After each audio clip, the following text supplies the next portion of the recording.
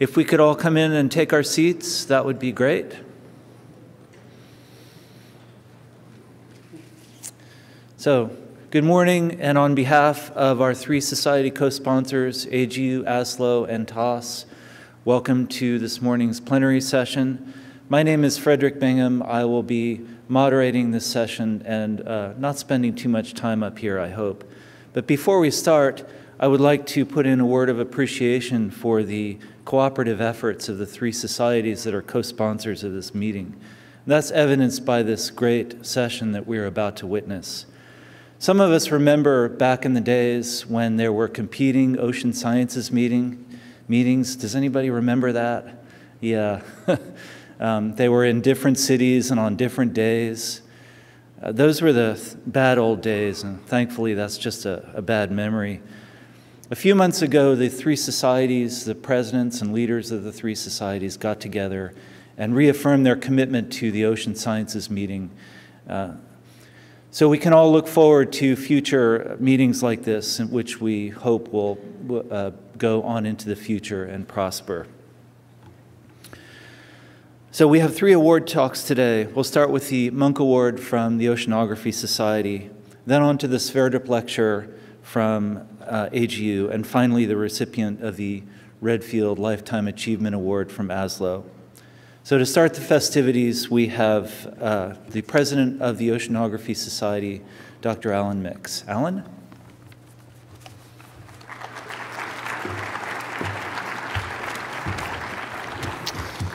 Good morning. Thanks, Fred. I'm Alan Mix, president of the Oceanography Society, and I'm pleased to introduce the Walter Munk Award, which is given by this year's Munk medalist, Andone Lavery.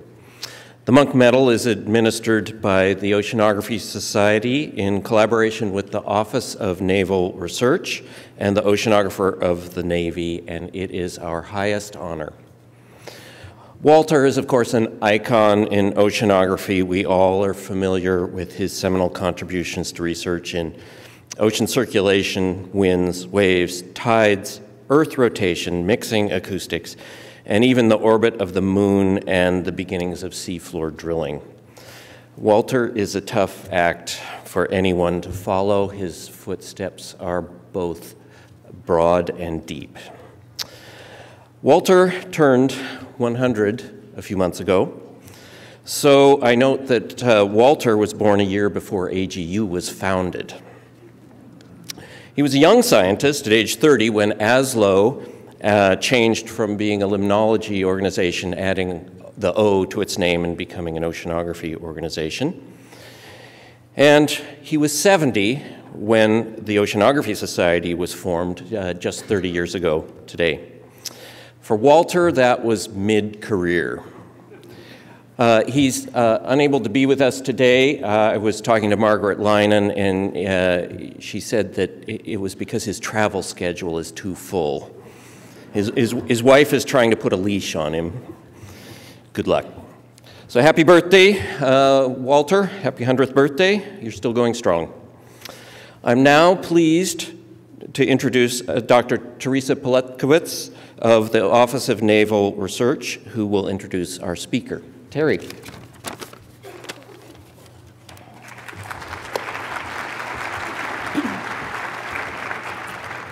Good morning, everyone. It's with great pleasure that I'd like to announce this year's winner of the Munk Award, Dr. Andone Lavery. And Andone is one of my superheroes. She's incredibly innovative and creative.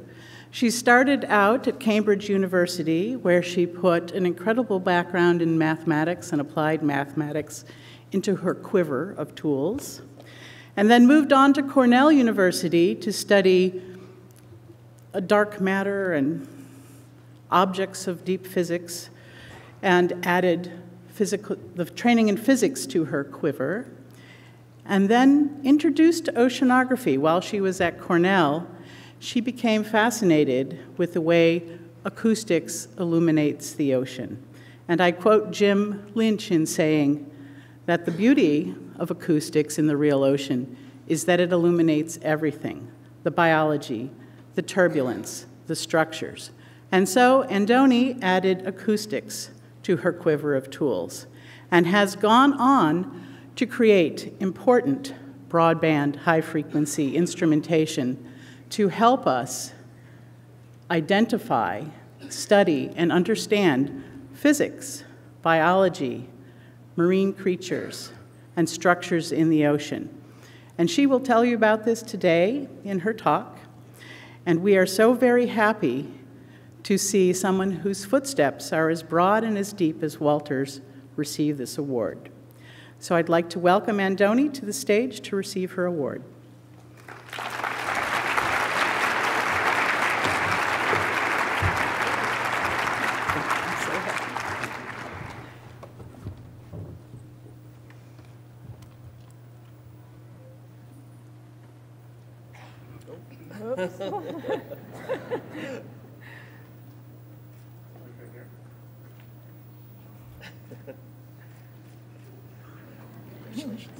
Thank you very much.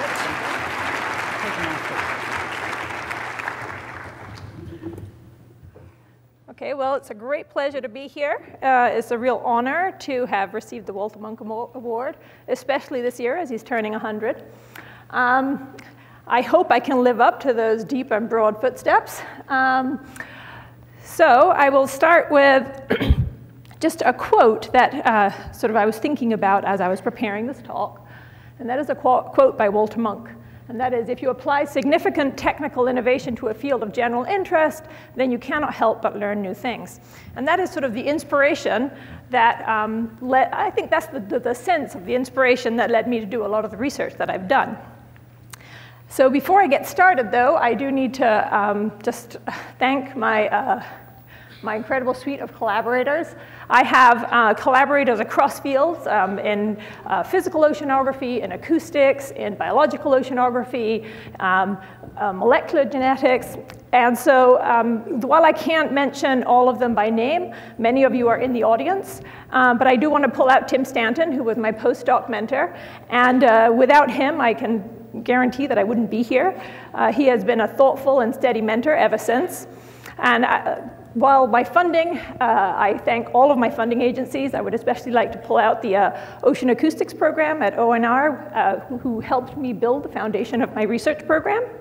And so with that, I will start with what motivates my research.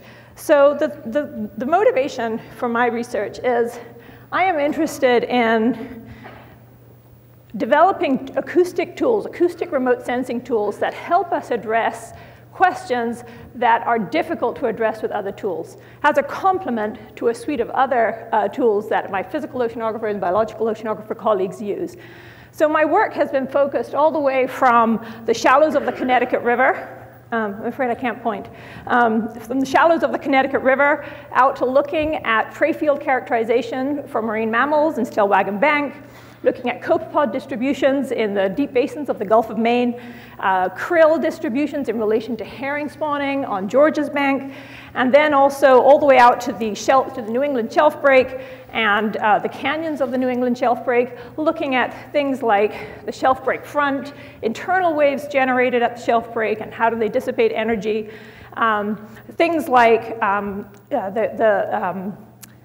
things like shear instability, hydraulic jumps, basically the idea being that anywhere where there's strong stratification and significant biomass, those are the perfect places for acoustic tools to be used. So as you can see, all of these areas are very different, and the sampling problems that you have in these different areas require different tools and different platforms. And so it's not just the development of the sensing tool, but also the platform that you match it with that allows you to address some of the questions that are pertinent in these different regions. And so, what I'm trying to do is to develop acoustic techniques and then capitalize on the developments that we've had recently in the last decade or two, what Walter Munk would call the technological revolution in sort of AUVs and autonomous platforms, ocean observing systems, drifters. How do we capitalize on all of that and merge them with our acoustic tools? However, as Terry said, I'm a physicist by training, and my core strength is in understanding the scattering physics. So I spent the first part of my career basically looking at how do we understand how different processes and organisms scatter sound. This is an illustration. It's by no means comprehensive, and not all of the models that I've worked on. And it just shows basically target strength, so how much sound is scattered from different organisms and different targets. And it's as a function of frequency. The majority of the zooplankton biomass is made up of what, as a physicist, I'll call a weakly scattering organism.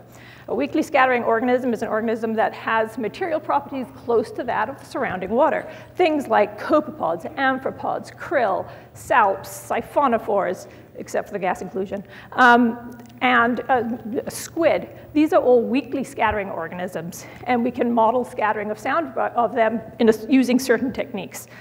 The key here is that all of these organisms, depending on their size, their shape, have a different spectrum. And so for these weakly scattering organisms, you can see that they have a Rayleigh scattering regime, where they scatter sound in a very predictable way with a frequency to the fourth power dependence. And then you get up into the geometric scattering regime, where the scattering is much more specific to the kind of organism that you have. Bubbles have a very strong resonance frequency. We can exploit that to characterize bubbles. It could be methane bubbles. It could be bubbles produced by surface waves. It could be gas inclusions, pneumatophores for siphonophores. It could be swim bladders of fish. But exploiting that resonance frequency tells us something about the size of the organism.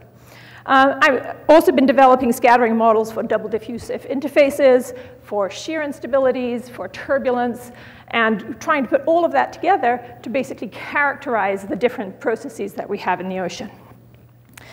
However, to do that, we obviously need to have a certain spectrum. We need to have enough bandwidth. Now, while acousticians have used broadband sound since the beginning of time, that is the 1900s, for some reason, fisheries acoustics and scientific echo sounders were really restricted to narrowband signals for a very long time. So what I spent the first part of my career doing was basically developing systems that would allow me to transmit broadband sound and use that sound to map the spectrum of these different scatterers. So here you see a signal which is 2 milliseconds long. This is a very standard signal that I use. It's got about 100 kilohertz of bandwidth, which you can see in the spectrum versus frequency response. And then the idea is that you can do some signal processing. You'd use a match filter, and that compresses the signal and basically gives you improved spatial resolution. And the reason that's important is that you can get down to really fine scales of resolution on the order of half a millimeter, on the order of about 5 millimeters to a centimeter. And that allows you to image a lot of things in the ocean that are otherwise very hard to sample. So for example, here you see an image that we collected recently. These are shear instabilities in the Connecticut River. And you're going to see a lot of these, so I'll explain what it is. This is a long track distance. So you ping, you listen for the return. You ping again, you listen for the return. You can plot the horizontal axis as time or distance or ping number. The vertical axis is range, so how much scattering you're getting as a function of range. And the reason I bring this up is that this is a 100 kilohertz bandwidth, 1 millisecond signal.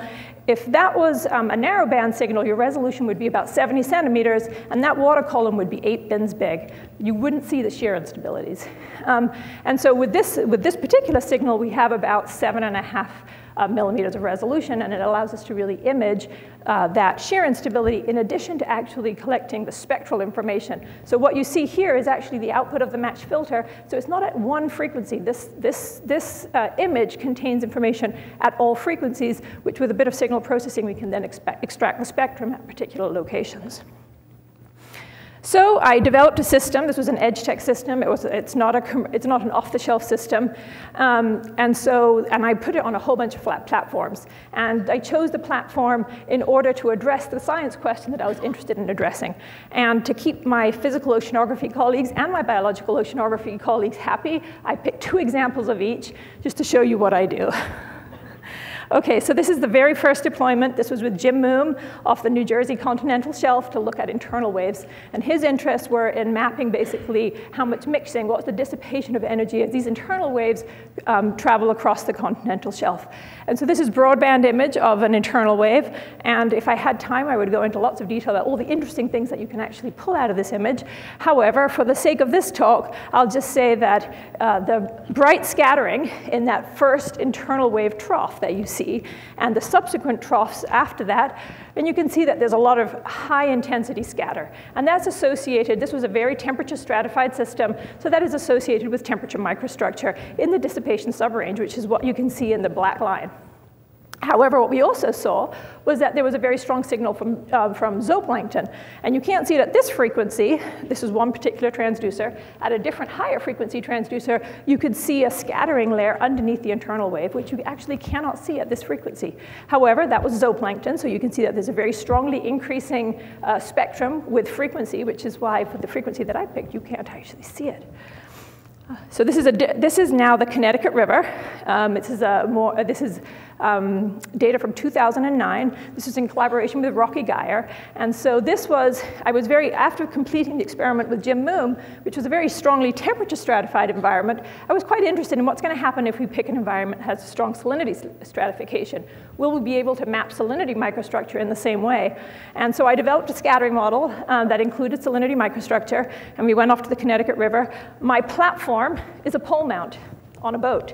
So, well, that's very appropriate for this particular environment because this particular environment is very shallow.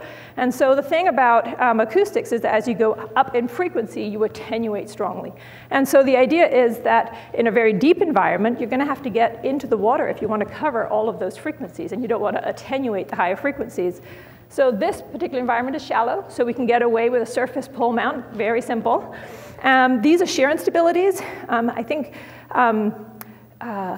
this is just one example of a lot of data that we have on shear instabilities. And the idea was that you can see the spectrum, which is the gray line, matches the theory which I had developed for scattering from salinity microstructure. And we were able to actually invert that to look at dissipation rates of salinity variance and easily distinguish between the salinity microstructure and the suspended sediment, which have a scattering spectrum which is consistent with a Rayleigh regime, a small particle in the Rayleigh regime.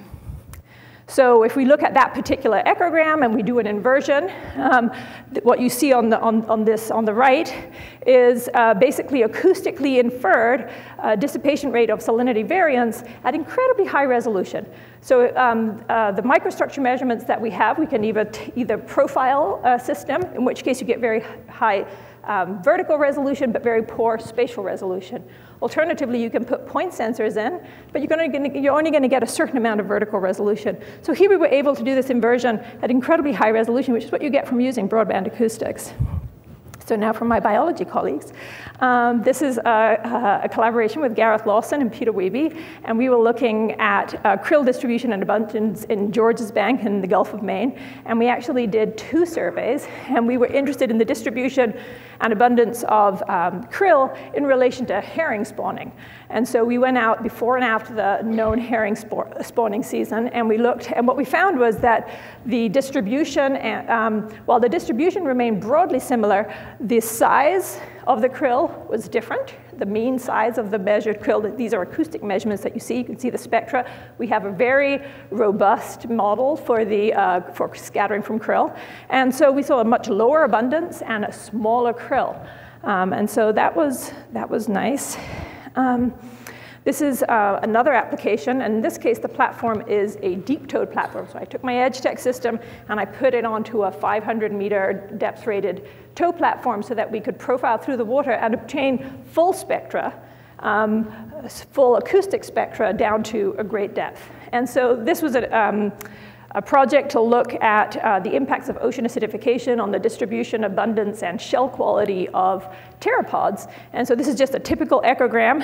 And what was really neat here was that we were able not only to see patches of pteropod, and they were really very patchy. And so that's one of the interesting things, is that using acoustics, you can really begin to address some of the questions about patchiness of organisms in the ocean.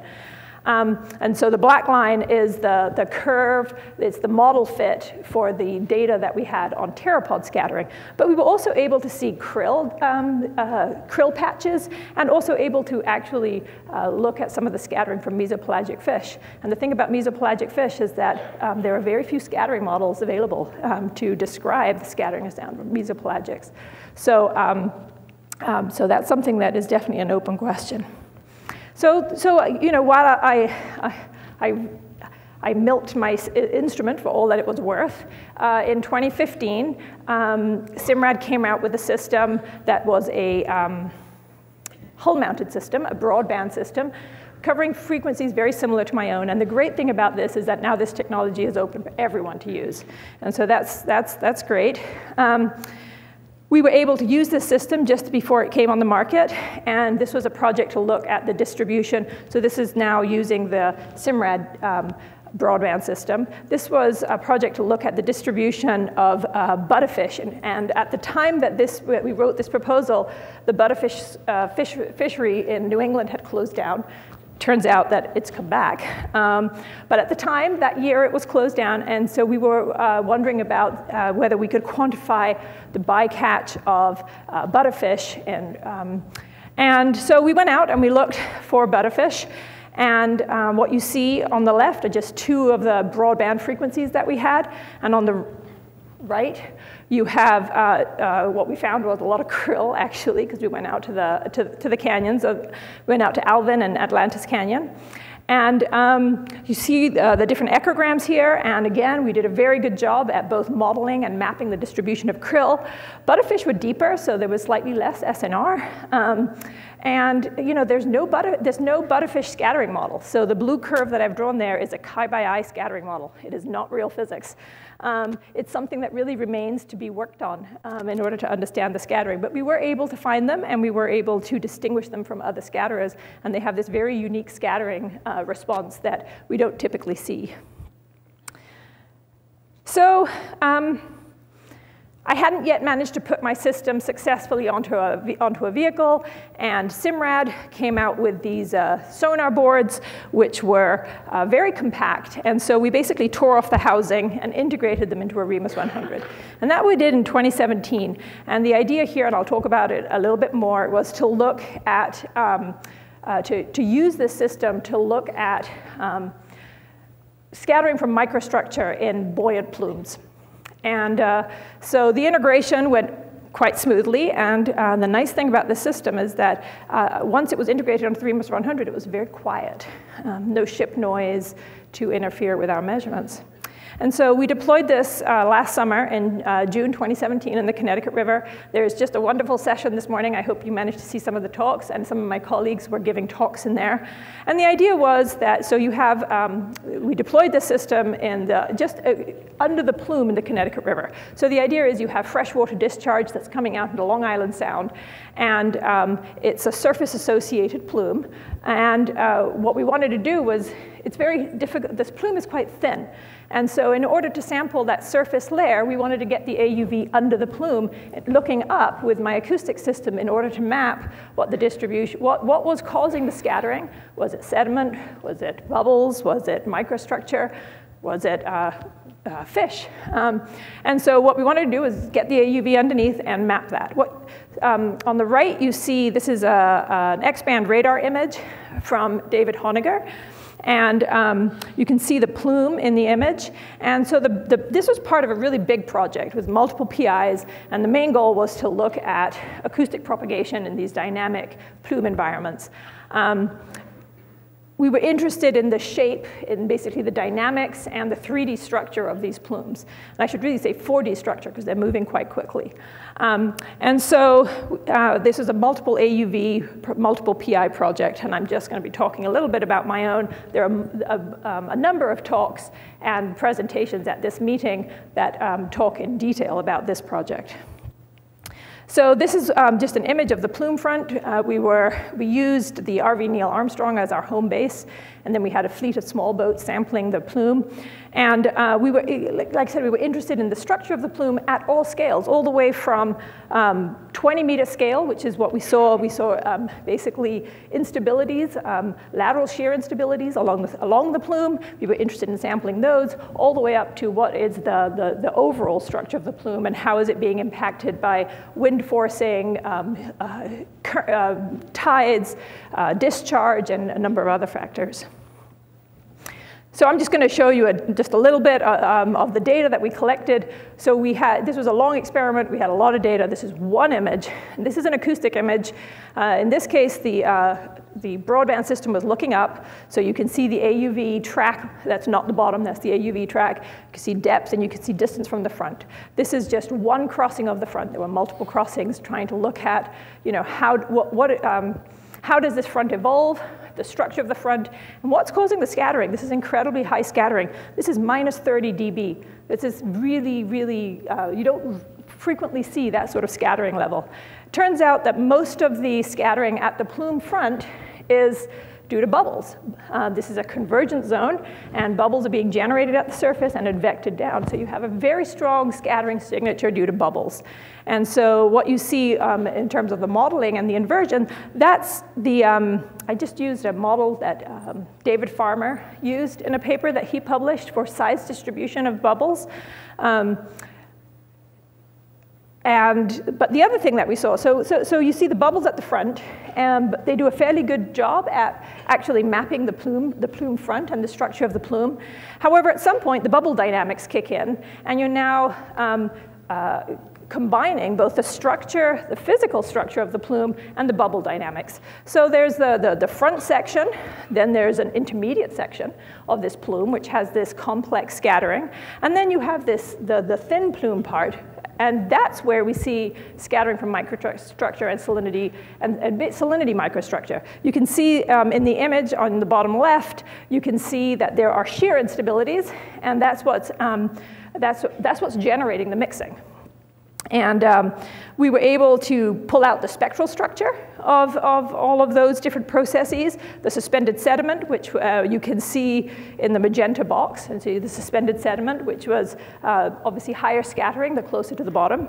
And so you could, but what we could really quantify was the salinity microstructure. And that was really, that's very promising. So I want to end in my last few minutes talking about a project that has consumed my time for the last year. This is an NSF-funded project, and I have a very large number of collaborators on this project. Peter Wiebe, who I think is in the audience, Tim Stanton, Cabell Davis, and the idea is to develop a suite of sensing tools to look at the mesopelagic. There's been a lot of excitement about studying the mesopelagic zone. There have been sessions here at Ocean Sciences, and there are sessions at the upcoming ICES meeting. And the idea is, what are the tools that we need to look at some of the really basic questions, things like biodiversity, biogeography, abundance, distribution, of organisms in the mesopelagic zone. What are the right tools that we need to do this? And obviously the right tools and the right platforms really depend on the question that you're asking. So there are many tools. However, if you're going to be using acoustics, the problem with using a surface vessel with acoustics is that you're not going to be able to use very many frequencies and look at the mesopelagic zone, because you're talking about depths of 200 to 1,000 meters. And that means that your highest frequency is probably going to be on the order of 50 kilohertz. So if you think about those spectra, many of these organisms are quite small. There's still lots of fluid-like organisms down there that don't scatter a lot of sound at those frequencies. So if you want to see them, at least using acoustics, you're going to have to get an instrument down into the mesopelagic, or at least closer to the mesopelagic. And the other thing is, of course, that many of the questions that we want to address, you can't address using acoustics. And so we've been developing a system that we call the deep sea system, and it has a combination, a suite of sensors. It has an acoustic system spanning frequencies from 1 kilohertz all the way up to about 450 kilohertz. It's split beam, so you can follow targets, individual targets, and get target strengths, not just of the volume, but actually of individual targets. The low frequency array, I think, as far as I know, there's not much like it out there. But by itself, you can't answer all the questions that we wanted to address. So we added high-resolution cameras. So you can see out the front, there's a large area camera. It's actually a stereo camera so that we can look at sizes of organisms. We added a holographic camera so that we can get images of the really small, the much smaller organisms. There's a suite of environmental sensors, and my colleagues Chip Breyer and Annette Govardhan are trying to going to be adding a super sampler so that they can look at some of the molecular analyses as well. And it's this combination of sensors, I think, that is going to allow us to get at some of the questions like what is the biomass of organisms and the diversity of organisms in the mesopelagic. How are we doing? We have all the subsystems built. We're testing them. We have a few critical things missing, like a tail section. We have an engineering test and evaluation cruise, which is coming up in August, which I'm really excited about. And we have a science cruise, and hopefully we'll be doing science in that test and evaluation cruise. But there's a formal science cruise scheduled for next summer, for summer 2019. And so we're really quite excited about this system. And so I am going to end with a quote from Walter Munk. The key product of the technology revolution is sampling, and I hope that I've shown that we can make some contributions using acoustics towards adequate sampling of the ocean. And I will end with Happy Valentine's Day, and I'm happy to take any questions.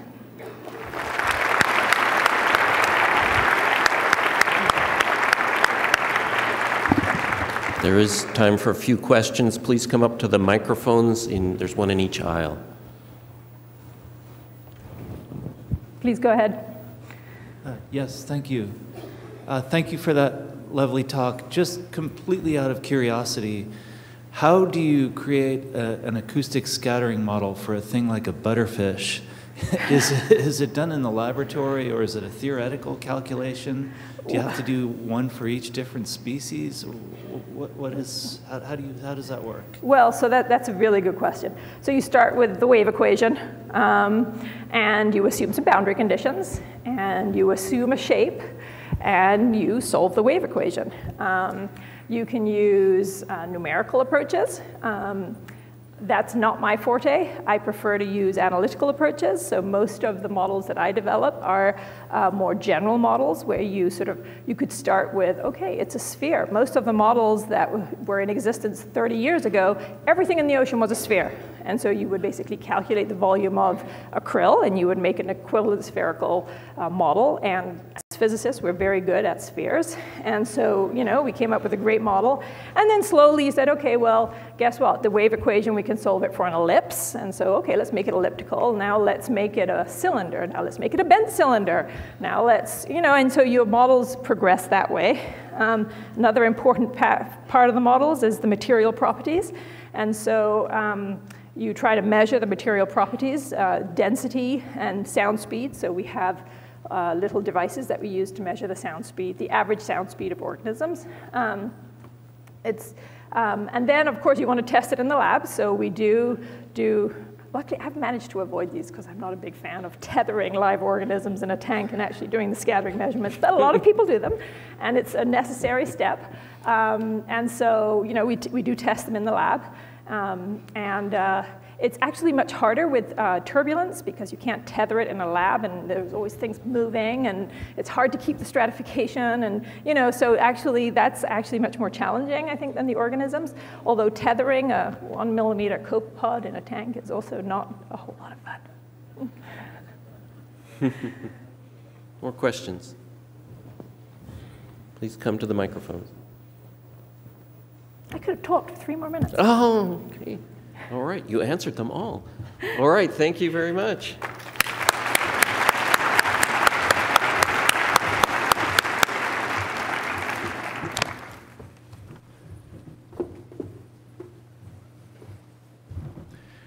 All right, before we run on to the next award talk, I want to remind you that we have 2 more plenaries coming up. One is going to be a special last-minute addition to our program. NOAA Assistant Administrator, or newly appointed NOAA Assistant Administrator Tim Gallaudet will be speaking at 12:45 tomorrow on Thursday. And then we have at 4:15 p.m. on Friday, Mike McFadden will give kind of a final wrap-up plenary with his impressions of the meeting. So our next introducer will be Eileen Hoffman, who is president of the Ocean Sciences section of the AGU. Eileen?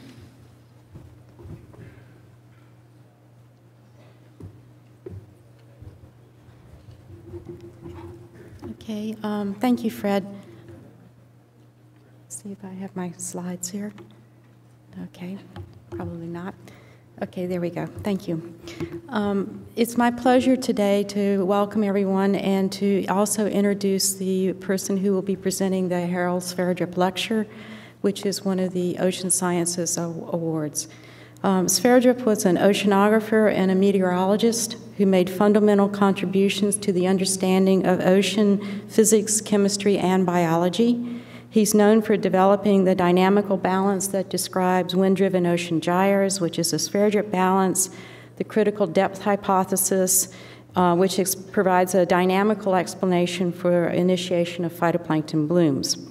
Among his many publications is the book, The Oceans, Their Physics, Chemistry, and General Biology, which he co-authored with Johnson and Fleming. And this book provided the basic oceanography curriculum for several decades, and I suspect many people in the audience here had their introduction to oceanography through this book. In recognition of Sverdrup's many contributions, the Ocean Sciences section established the Sverdrup Lecture, and this lecture is part of the AGU Buoy Lecture Series, which was inaugurated in 1989 to commemorate the 50th presentation of the Buoy Award. The Sverdrup Lecture is presented biannually at the Ocean Sciences meeting and the Fall AGU meeting by distinguished scientists who have made outstanding contributions to the basic science of the atmosphere and oceans and/or unselfish service promoting cooperation in atmospheric and oceanographic research. Today, we continue the Sverdrup Lecture distinguished honorees with Sybil Seitzinger, who is the Executive Director of the Pacific Institute for Climate Solutions and a professor in the School of Environmental Studies at the University of Victoria. Sybil did her graduate work. Let me change slides here. There we go. Well, yes. Sybil did her graduate work at the University of Rhode Island under the guidance of Scott Nixon, and she credits her graduate studies with providing her with a broad and diverse background that has allowed her to successfully pursue a wide range of research topics. Her research is focused on nutrient biogeochemistry in coastal marine and freshwater ecosystems, and it spans scales from the molecular to global and includes the impact of human activities. In addition to research, Sybil has a long history of promoting marine science and global change research. She was the executive director of the International Geosphere-Biosphere Program, and in this capacity, she facilitated and coordinated a global network of scientists focused on global environmental change research. And during this time, she led the IGBP in its transition to policy-relevant research and a focus on research for solutions. And she also served as the president of ASLO. Her achievements have been recognized by numerous awards and by her election as a member of the American Academy of Arts and Sciences. So Sybil, the Ocean Sciences section of the AGU is proud to recognize you as the 2018 Sverdrup Lecturer. And please.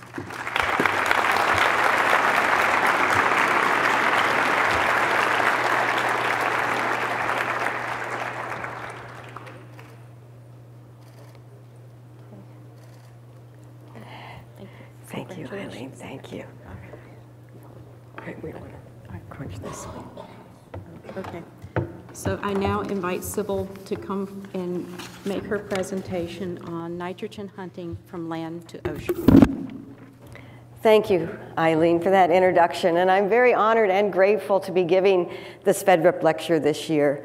And I wanted to start by acknowledging my many collaborators through the years who have joined me in the hunt for nitrogen from land to ocean. There was a problem that was becoming ever more apparent in estuaries and coastal systems around the world in the early 1970s, and before many of you here in the audience were born. And we thought we had some idea of what the problem was, but it turned out that we were wrong in many respects, and the solution is much more difficult than we had anticipated.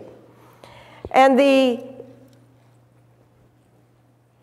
problem, of course, that I'm referring to is algal blooms in many coastal areas, as well as the development of hypoxia around the world.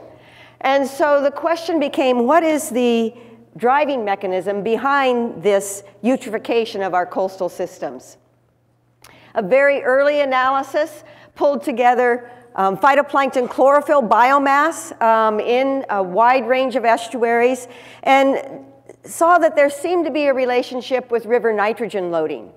And so that led to the question of where is this nitrogen coming from the terrestrial environment?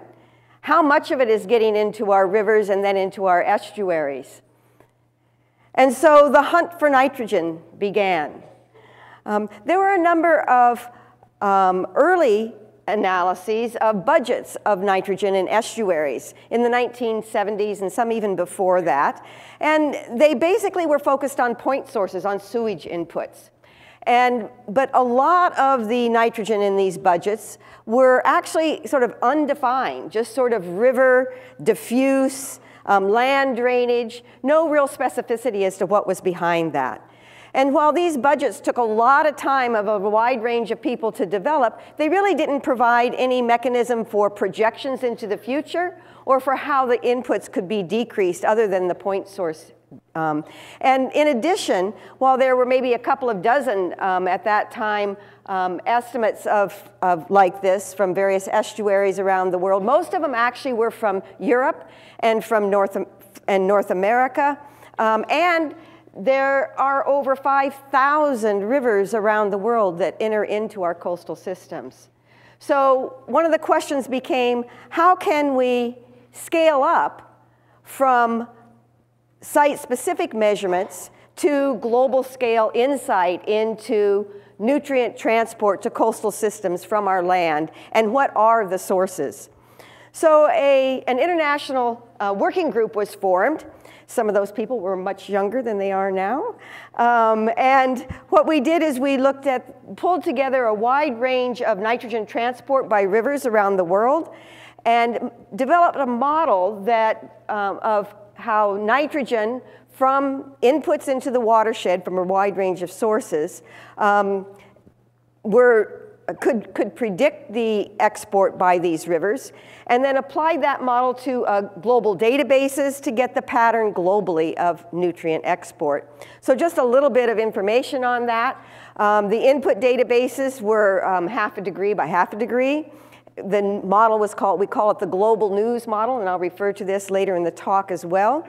There were natural inputs in each of these watersheds, as well as input databases for anthropogenic inputs, including fertilizer, synthetic fertilizer, nitrogen fixation by agricultural crops, animal production systems, as well as atmospheric nitrogen deposition, and of course also point sources. That was combined with a number of hydrological and physical factors, moving nitrogen from the landscape into the rivers, as well as in-river processing.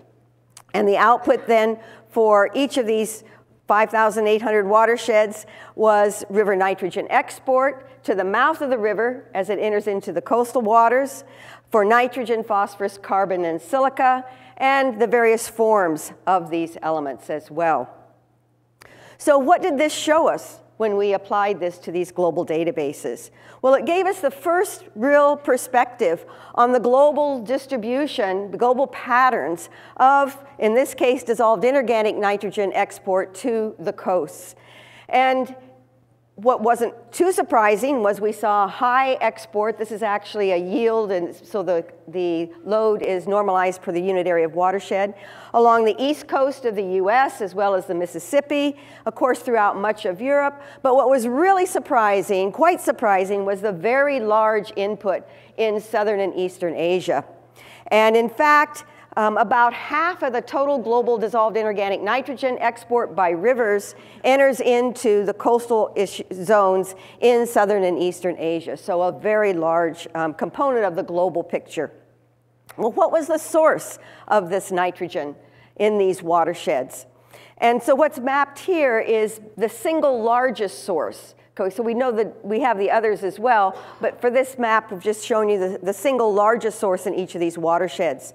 And you can see that while in the northern latitudes and throughout much of Africa and South America, that nitrogen fixation, natural nitrogen fixation, is still the dominant source. But in watersheds throughout much of North America, as well as Europe, and also southern and eastern Asia, it's agricultural sources, both from synthetic fertilizer as well as from animal production systems. So while we had thought that maybe sewage was a major source, based on some early box or models that I showed you.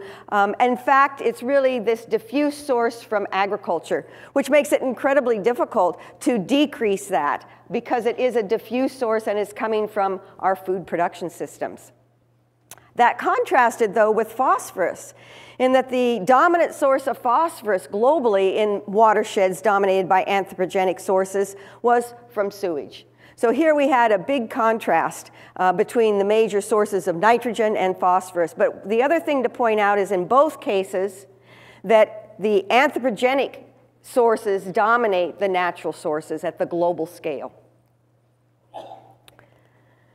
Well, once this nitrogen enters into rivers, the river nitrogen enters into estuaries, what's the fate of this nitrogen? Of course, a lot of it's incorporated into phytoplankton, but then what happens to it? How is it removed? It can be permanently removed by burial in the sediments, but also in the sediments by denitrification. So the microbial reduction of nitrate or nitrite to nitrogen gas. So a permanent removal from the system.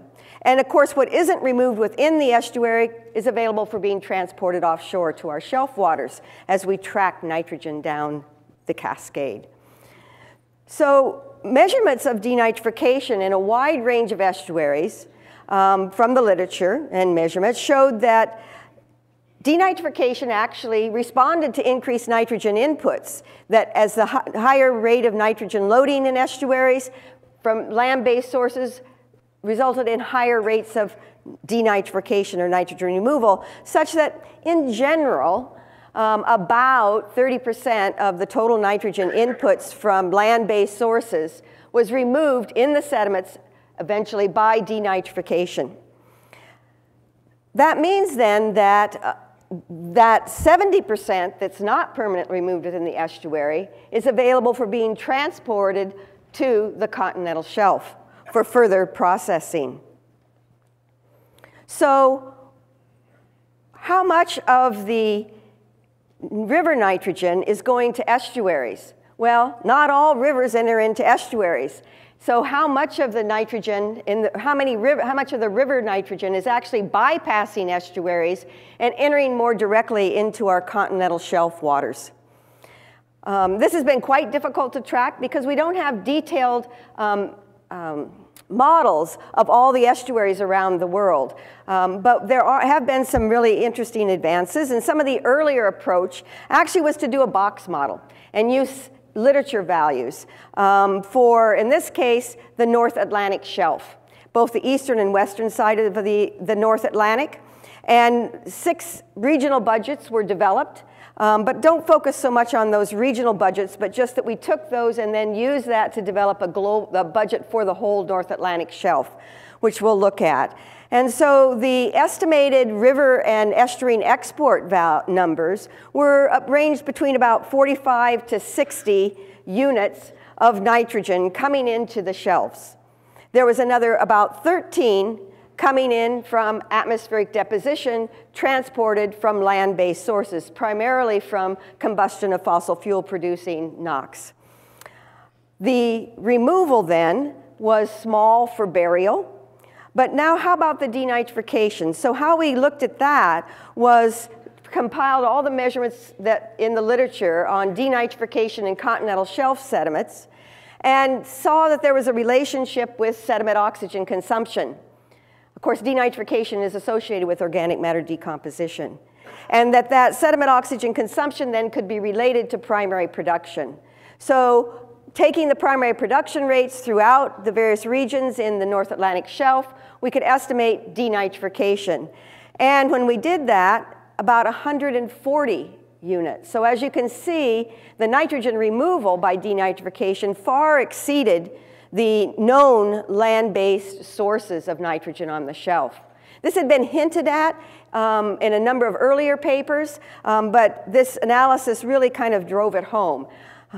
So where was the rest of the nitrogen coming from? We assumed it was coming from on-welling from the open ocean across the shelf boundary. Well, these were just basically box models using literature values, and a much more dynamic approach was developed by Katja Fennell, John Wilkins, and Eileen Hoffman, and others, where they combined the ROMS model with the plankton model and used the sediment denitrification relationship that we saw in the previous graph with primary production. And this was from Labrador down to basically down to Florida. So we're going to look just quickly at a simulation from this. And I'll run it twice. It's only 20 seconds. It goes through an annual cycle. And first, if you could focus on the temperature and the chlorophyll, and you'll see the cold shelf or the cold water near shore, the Gulf Stream warmer water coming in, the primary production being very low in the Gulf Stream compared to the near coastal waters, and very high production in the estuaries. That's the Chesapeake and the Delaware Bay and others. So now we'll run it again, and if you look at the denitrification simulation and the chlorophyll at the same time, you'll see a relationship here. The denitrification stays quite close to shore, increasing in the spring with the spring phytoplankton bloom, staying high, especially within the estuaries and then very near coastal areas, and then decreasing as we go into the fall and the winter. So this was a much more dynamic approach to understanding the fate of the nitrogen in this region. They developed then a nitrogen budget from this, an annual budget, and again, see that the river input, and this is for the area between Cape Cod and Cape Hatteras now, so a section of that, of the whole simulation that we just saw. Now, the river input being about 2 units, but again, the denitrification greatly exceeding the land-based inputs. And the balance basically coming from the Labrador Sea, current from the north. And there was small net exchange across the shelf break there. But the Mid-Atlantic Bight is not necessarily representative of all nearshore areas or continental margins around the world. And so how could we understand areas that maybe have much larger rivers, maybe narrower shelves, a very wide range of other characteristics in terms of what was happening with nitrogen, both in terms of the inputs and the export to the open ocean. So how much nitrogen was getting into the open ocean from rivers, either from export from the margins or more direct input across the shelf into the oceans? And in general, open ocean models, global models, don't have the spatial resolution to look at the dynamics on continental shelves. That either not only the hydrodynamics, but also the nitrogen processing. So basically, oceanic models have either assumed that all the river nitrogen gets into the open ocean, or none of it does. Okay? But there's been some recent advances, which I think are very exciting, initiated by Jonathan Sharples a few years ago, and very recently refined further by Katja Fennell and Isaac, in which they are modeling the cross-shelf export of water, first of all, from rivers, so river plume circulation as a function of river discharge, latitude, which is very important because of the Coriolis effect, and winds and tides. So just briefly, you can imagine near the equator where the Coriolis force is very weak, that a river would move basically more directly off the shelf or through the shelf out into the open ocean. And then as you get further away from the equator with a stronger Coriolis force, you get much more of the water being trapped in a coastal current and less making it across to the shelf break. So with this model, they could not only estimate the amount of water being trapped in a coastal current or being moved off the shelf, but also the residence time of that water. So they applied this model then to global databases, actually all the 5,800 rivers in the Global News database, with a global shelf database to look at the efficiency of freshwater export across the shelf into the oceanic regime. And as you can see here, the rivers entering in near the equator have a very high efficiency, the red, of freshwater export across the shelf into the ocean. Whereas as you move away from the equator, the efficiency of freshwater transport or export becomes much less and more trapped then in these coastal currents and a longer residence time than on the shelf. So, for example, on the east coast of the US, the efficiency is quite low, down around 0 to 20% or so, so quite in line with what was found with that much more detailed hydrodynamic biogeochemical model simulation that we just looked at. And then we can kind of compare that a little bit with a very narrow shelf with a large river discharge, such as the Columbia River right here. And you can see one of those green dots where you've got still quite a bit of trapping of fresh water in a coastal current, but also a fair amount, about 40–50%, being exported more directly offshore. So this provides a great deal of a new insight into what's happening in our shelves with freshwater efficiency in export. So they combine that then with the nitrogen concentrations for each of these rivers, the water residence time for each of those in the nearshore area, or trapped in the coastal current, and a nitrogen processing rate ranging from about 0.75 per day to assuming no processing.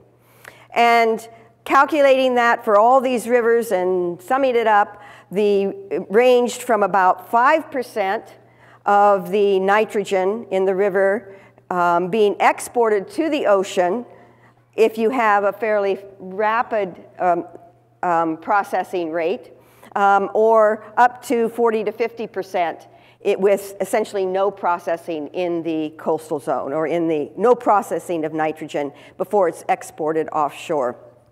And the assumption, I guess, being that the particulate nitrogen is deposited and buried in either the estuaries or the shelf itself, so no transport of that. So they combine that now with the actual nitrogen concentrations to calculate how much of the nitrogen in rivers is actually getting in now, do we think, to the open ocean.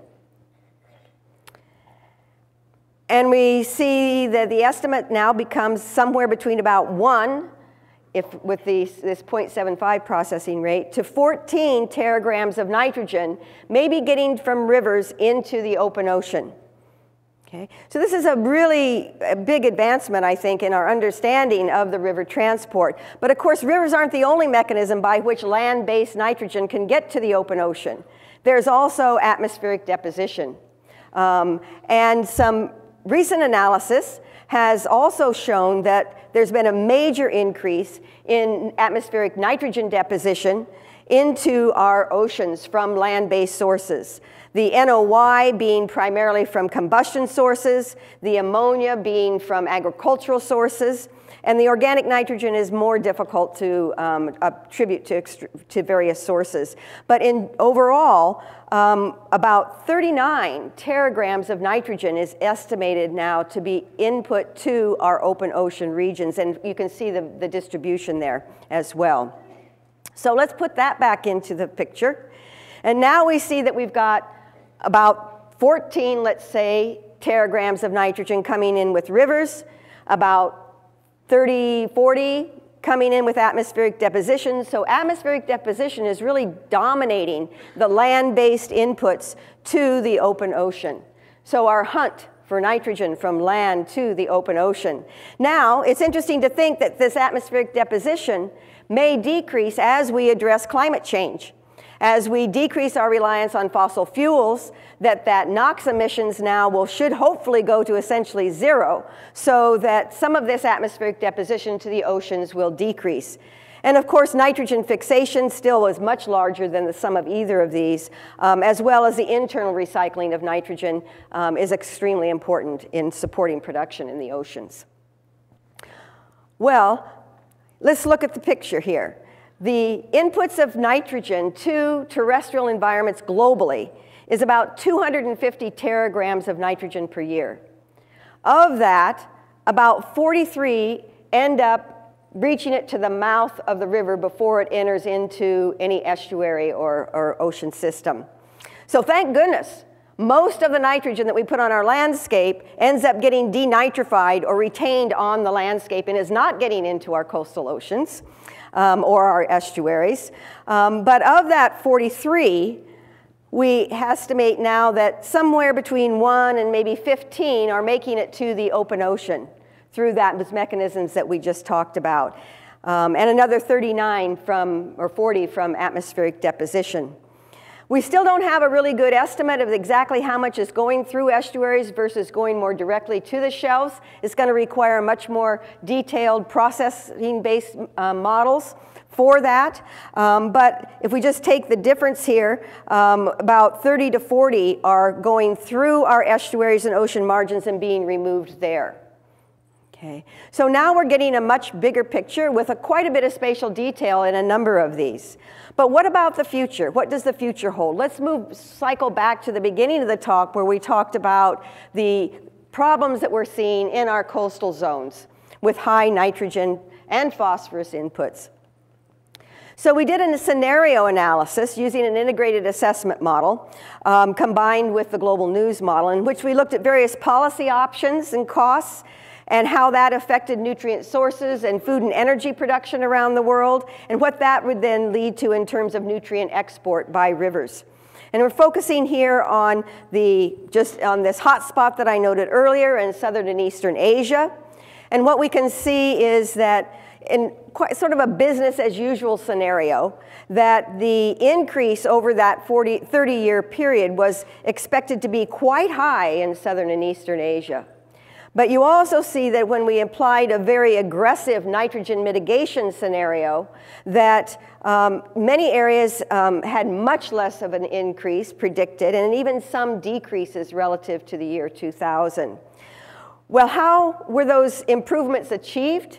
Some by sewage connectivity, some by NOx controls, and the major decrease actually came from more efficient management of nitrogen in agriculture, and including also lower meat consumption. But what you can see here is that the nitrogen deposition could be decreased further as we address climate change, hopefully. But also it really points out, I think, the big challenge in reducing the nitrogen inputs from agriculture. As the population increases, as the wealth of people increases, and the demand for food increases, and also with climate change, as changes in water runoff occur, such as increased areas would have increased water runoff, we would be expected, according to the models, to be transporting more off the landscape into our rivers. So there are many challenges still before us. And just in summary, there are many pathways by which nitrogen can move from the land into the oceans. Of the terrestrial nitrogen input, luckily, only about 20% of that actually ends up making it to the mouth of the rivers. However, there has been about a twofold increase in the export of nitrogen at the global scale, mainly because of the large use of agriculture nitrogen, or nitrogen in agriculture for our food and food production. That is particularly evident, of course, where we have high population and a lot of agriculture in North America and Europe, but also very much so in Southern and Eastern Asia, where there's also a lot of fertilizer used, and of course, a large population. And about half of the inorganic nitrogen, at least, is coming into the coastal zone globally in that region. While estuaries are removing about maybe 30% of the nitrogen through denitrification that comes in where there is a river coming in, where we do have an estuary, but actually the shelves are a much more efficient removal mechanism or removal site for nitrogen through denitrification. They're much larger area, and in general, oftentimes longer water residence time, so longer for the nitrogen to move through the primary production cycle, get into the sediments, and be denitrified.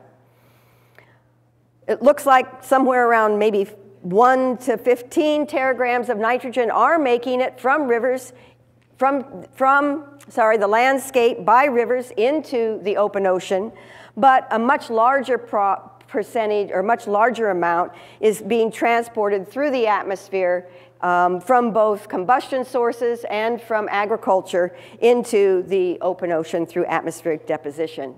So there are many challenges still before us.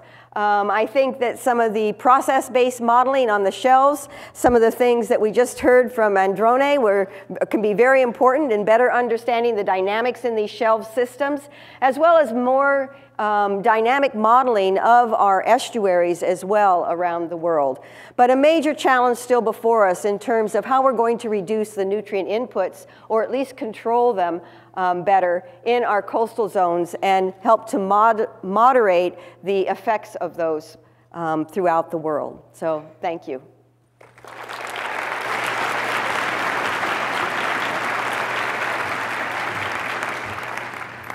We have time for questions, and please use the microphones.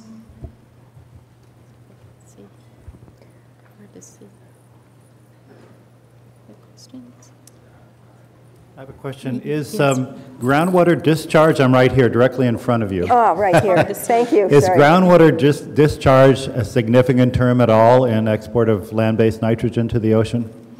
So in some regions, I think that the groundwater can be an important source. We don't have really good estimates globally of that. So I didn't talk about that, but certainly it needs to be considered. I mean, you can even think of, for example, in around Central America, where you have very calcium carbonates landscape there, where your water is not even going through many rivers, but going right through and into the coastal areas, as well as off the southeast coast of the U.S., and I'm sure many other areas as well. So it needs to be looked at regionally, and it would be interesting to, at some point, to be able to look at that in a global pattern of that. It seems to be important in Hawaii, where high rainfall and porous sediments. Oh, right. And things. There you go. Yeah, thank you. There's a question over here on my left. Thank you for the wonderful presentation. I'm glad you noted that meat was part of the understanding of the nitrogen cycle, but I noticed you didn't disaggregate it. When you listed various sources, you didn't actually disaggregate the meat consumption. And in view of the fact that meat consumption is going up around the world, how does this project to the aggressive model that you put out? What was the last sentence? So since considering that meat consumption is actually on the rise around the world, yes, that's inconsistent with the aggressive controls that you were suggesting that would go out there. Right, yeah. So those are scenarios, right? So it tells us what we might hope for, yeah? You know, that's what a scenario does. It tells us what, with quite aggressive policies, we might be able to achieve, and also what we might not be able to achieve, even with quite aggressive policies. So, you know, the question is, how do we plan for the future, knowing what might be not only possible, but probable? Yeah. So, question over here. Hi, nice talk. So one of the interesting things is that China has an $11 billion a year budget for offshore aquaculture. And right. they have been very actively putting out units to grow seaweed to specifically, it's sad that if they didn't do that, their real offshore pollution would be much worse. And we know that aquaculture is on the rise, not just in Asia, but around the world. So I wondered if you could discuss how that might play into making use or changing the dynamics of some of the nitrogen balance in these coastal regions. Yeah, no, that's very important. And in fact, Lex Bauman has done an analysis of aquaculture around the world and the nitrogen inputs to coastal zones as a result of that. At the global scale, it's not as large as the river inputs, but locally it can be much larger. Off the coast of Chile, we did a little bit of work there, and it looked like that aquaculture certainly was an important component there in terms of the nitrogen coming into the coastal zone. And of course, if you're taking the feed for the aquaculture facility from the ocean, from fish, right, and making it into fish meal and feeding those fish in your coastal zone, you're also not just taking land-based nitrogen, but also ocean nitrogen and moving it in. But it can have a similar effect in terms of eutrophication of the nutrient enrichment. So again, it's something that really needs to be looked at locally and regionally. And as we increase the aquaculture in potentially many parts of the world, that certainly is something that needs to be considered. Thank you. Yeah. And including the organic component of that as well, which can have quite different effects. One more question. Okay. Well, thank you very much for a very interesting presentation. Thank you.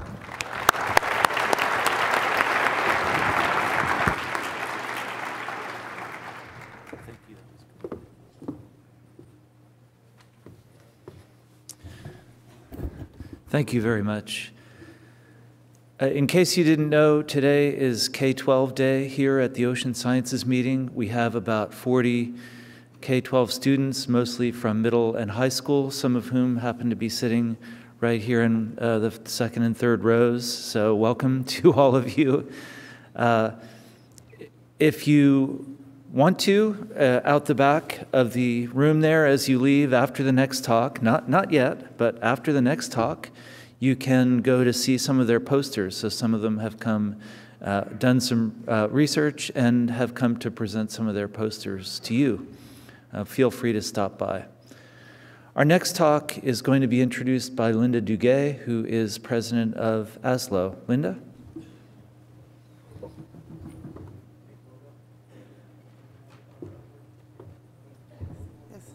Yes, thank you, Fred.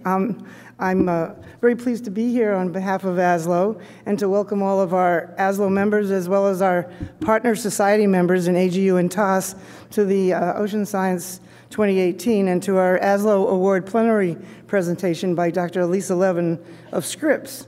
And I just wanted to say, wow, hasn't this been a great meeting? And what incredible plenary presentations we had both yesterday and today, and I imagine on into the future. ASLO is pleased to be a member of the OSM 2018 team, and I want to thank the meetings committee members from all three societies for their very hard work and dedication to bringing us all a very fantastic program. I do want to recognize Kay Beidel, who was the ASLO chair, and Alessandra Conversi, who was the ASLO co-chair, and also Haley Scheibel, our ASLO student member. Believe me, I've been a meeting co-chair several times, both on behalf of ASLO and AGU, and it is a lot of hard work. And no matter how hard you try, yes, there's always going to be a session where the room's too small or the room's too big. And yes, we always hear from you, and there's just nothing we can do. It just happens. I wish it didn't, but it does happen. I also want to thank the fantastic staff members of all three societies working behind the scenes to keep things running smoothly. It really would not work without them. And I think, as Fred alluded to before, we did have a divorce a number of years back, and I was involved when the divorce happened and wasn't very happy with it. We split off and went to two separate meetings, and then we've come back now. We've had some wonderful meetings. The three presidents, I think Fred mentioned, and the executive directors all met in Washington. I think Mike alludes to the fact that we were mostly all women. I think Mike was the only male member, who Mike is our president-elect, was the only male member at that meeting. And he just said, yeah, you women all get along. It's really different with the guys sometimes. So that was interesting. But those staffs really do keep the meeting going, and it's great, bring your complaints to the presidents, because then we can fix it with our staffs rather than complaining to them. So, and finally, I want to make a shout out. Gotta move this forward. Okay, I want to make a shout out and thank you to my outstanding, we call it Team ASLO. So we get together all our board members, our editors, our associate editors, our staff, and our publishing partner, John Wiley. We have a fun day-and-a-half meeting, sitting usually in a darkened room with no sunlight or photosynthesis to help us get through the day. It's usually a day and a half, but it is a great experience, and they're a fantastic team to work with. And of course, since it's February 14th, I don't want to leave without wishing you all a happy Valentine's, and I hope your Valentines forgive you for being here in Portland rather than at home with them. And now it is my pleasure to introduce Dr. Kim Wicklund, chair of our awards committee, who will introduce the ASLO Alfred C. Redfield Award for Lifetime Achievement. And again, I want to give a shout out to Claudia. I don't know if she's here. If you were at the plenary yesterday, she gave us an incredible highlight onto the incredible contributions that Redfield made to biogeochemical oceanography. I wish we could say biogeochemical physical oceanography, but I think he was mainly biogeochemical. So with that, I'll introduce Kim.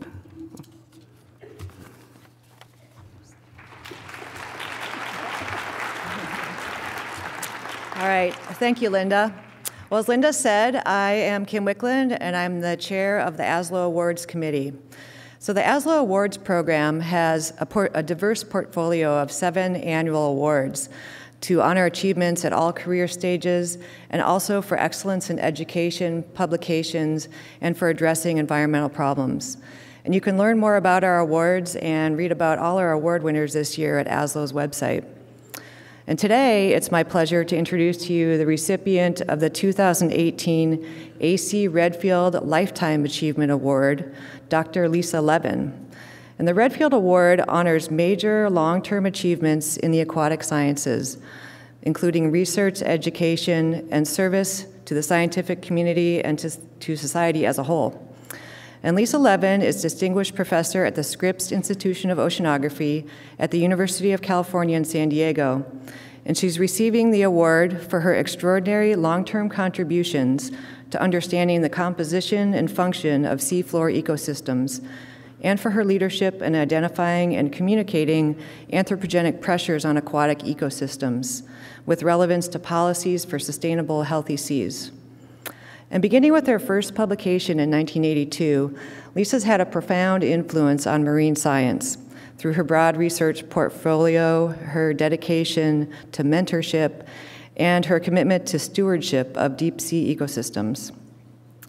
Lisa's research as a marine ecologist spans a diversity of topics and systems, including continental margin and deep-sea ecosystem biology, wetland ecology, global change, and conservation. And a sampling of her signature contributions includes studies of continental margin ecosystems that are subject to oxygen and sulfide stress and ocean acidification, the discovery of novel faunal biodiversity of deep-sea ecosystems, including cold seeps and hot vents, and larval ecology of coastal marine populations.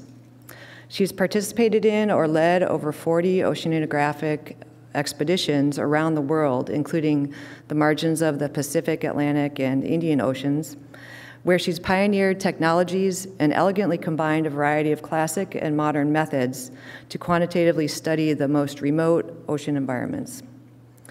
Lisa has more than 235 scientific publications that have been cited over 20,000 times, and she's an elected fellow of the American Association for the Advancement of Science, and she's also an AGU fellow. And in addition to being an exemplary scientist, Lisa is also a mentor and role model in all of her endeavors. She's mentored numerous students and postdocs, and as director of the Center for Marine Biodiversity and Conservation for 6 years, She developed interdisciplinary approaches to teaching ocean science problems and solutions for graduate level programs. She's also made a great impact on educating and training scientists internationally as a visiting scholar in Namibia, South Africa, Senegal, Chile, and Peru. And beyond her impressive career as a researcher and educator, Lisa's also a recognized and very respected voice on threats to aquatic ecosystems. She's a leader in advancing conservation and observation of ocean environments, and she founded the Deep Ocean Stewardship Initiative, which is devoted to promoting informed environmental management of the deep sea. And this is just one example of her dedication to aquatic conservation and policy. So please join me in congratulating Lisa Levin for receiving ASLO's Redfield Lifetime Achievement Award. Thank you. Congratulations.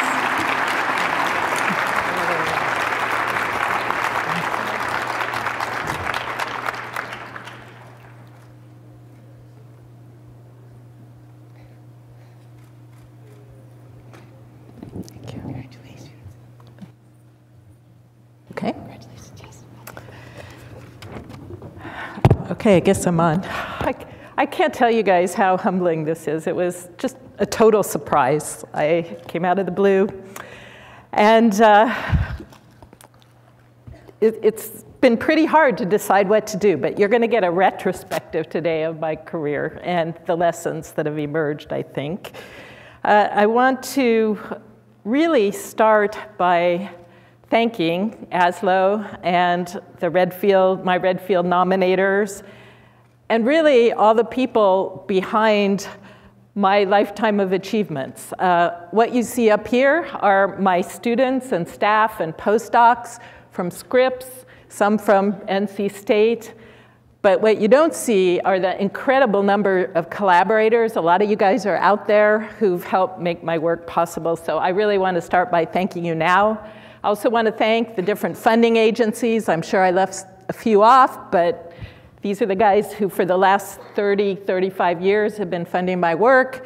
And then I really have to thank my husband, Dave Checkley, who's not here, for making it possible for me to have a seagoing career while raising 2 kids and staying married. So all of you know that that is not very easy.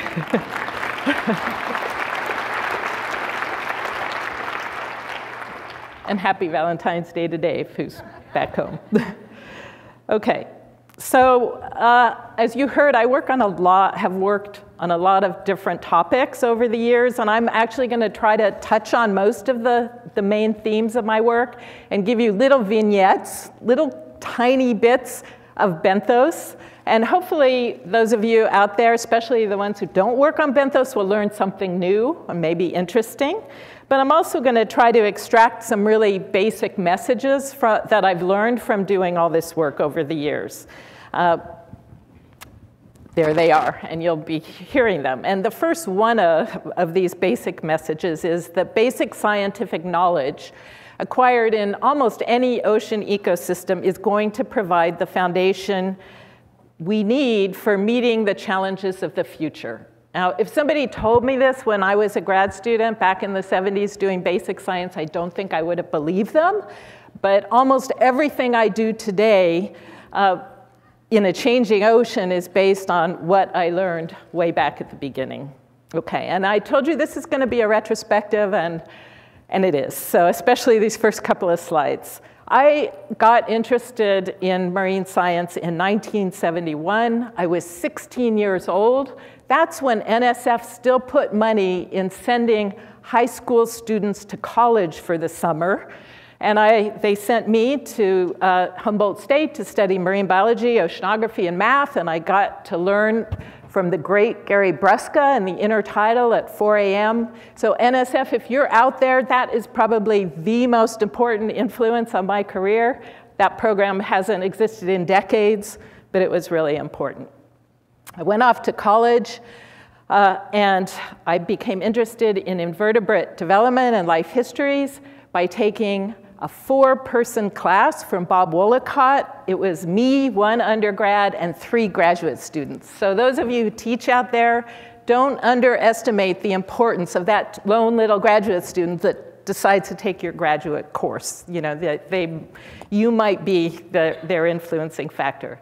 I was really fortunate the next year, still a college student, to go to Woods Hole as a summer fellow where John Stegeman mentored me, started a project on barnacle genetics back when we did acrylamide electrophoresis. Anybody remember that?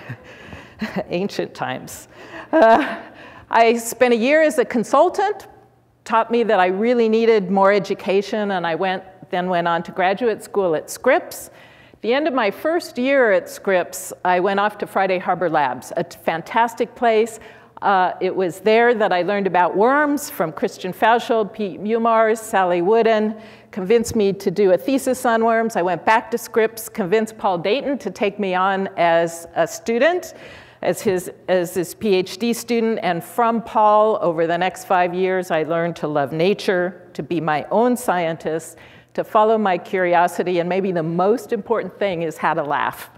Everybody's got to do that.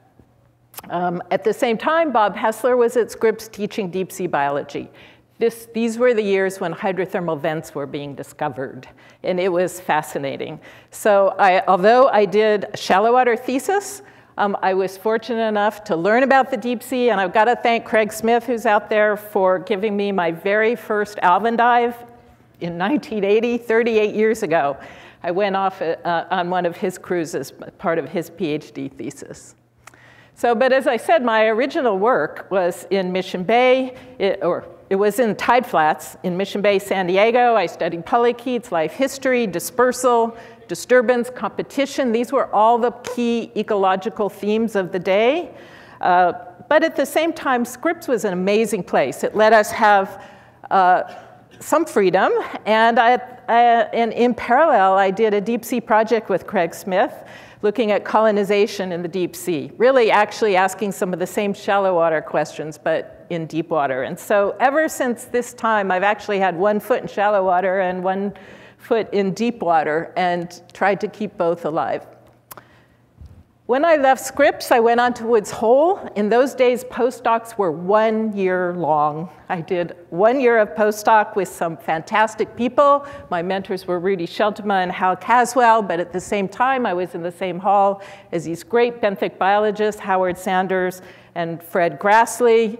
And in those days, women scientists were really behind the scenes. Their wives, Amelie Sheltema and Judy Grassley, didn't get much attention or recognition, but they were also fantastic scientists working at Woods Hole.